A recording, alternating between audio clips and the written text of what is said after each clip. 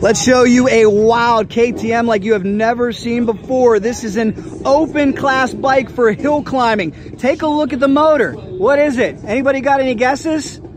How about a 1290 beefy beast wrapped into this custom chassis? This motor was never meant for the dirt. This was meant to be out on the highway, but this is what you see in the open category. Rules in the open category, you're allowed nitromethane, nitrous. This one decides to run on gasoline. It's an all motor bike. It all comes down to preference. Take a look at the technology. You'll know the fly-by wire system. There's no throttle cable here. Everything is controlled electronically. In terms of tires, they're allowed to run chains if they want. There can be metal. No metal in use right now. It all comes down to tuning and personal preference. The crew chief is with me. Man, what a marvel of engineering.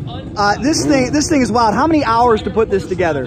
Oh, I'm not sure. I actually just funded it. We've got a local builder that did, just as you can see, a beautiful job by having it balance well, ride well, handle well. The running of it is outstanding.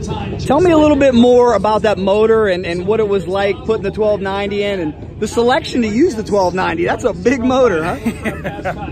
You look at one of those, unfortunately there's so many bikes on the road, and this is one of those that came out of a wrecked bike, so we put it into the frame and ran all the factory components, and the tuning KTM has is far superior to anything else on the road today.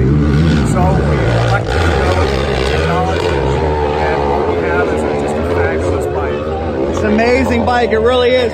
Now I know in this class, to get up the hill, to get up this massive hill, we see a lot of competitors running nitrous, turbos, nitromethane, a lot of power adders. You guys are all motor. Why all motor?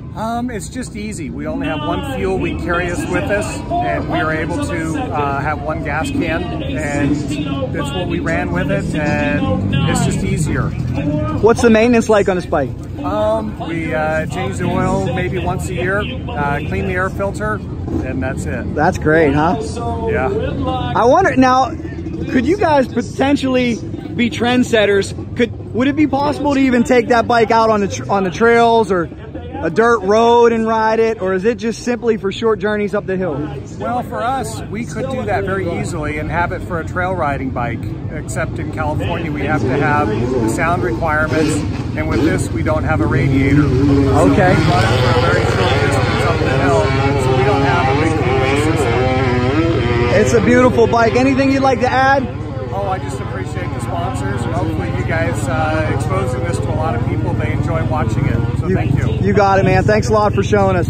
We told you it was a KTM like you've never seen before. Could you imagine what this thing is like up a hill or in the trails? It is absolutely a beautiful, beautiful piece of engineering. Let's give you a full walk around here. Gorgeous motorcycle.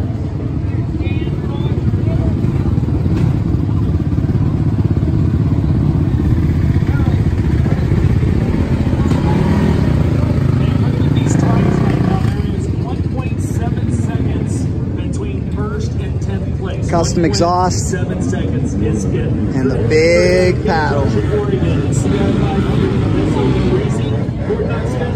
Motorsports 488 on the distance on his first run.